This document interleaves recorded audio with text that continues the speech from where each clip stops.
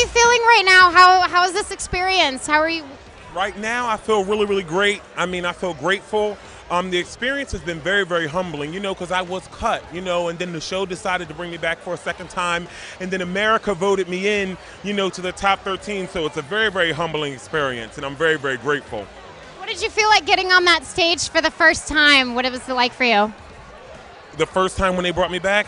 The first time in front, like the big stage.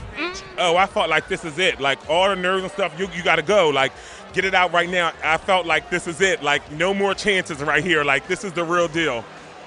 How's your mama? My mom is great, great, great. I can't wait to see her when I get out of here. I just want to give her a hug.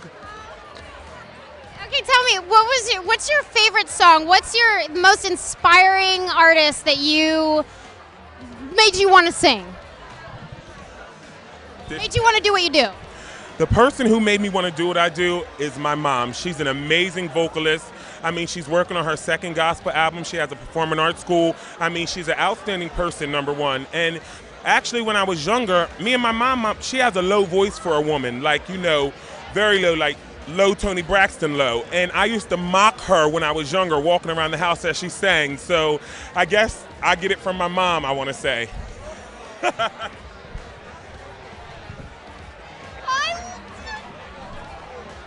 Sweetheart.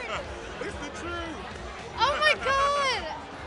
You know what? Congratulations on making this. This is such an achievement, and you're going to do so well. You're going to just be you and stay yourself, which obviously you don't have a heart. You are amazing.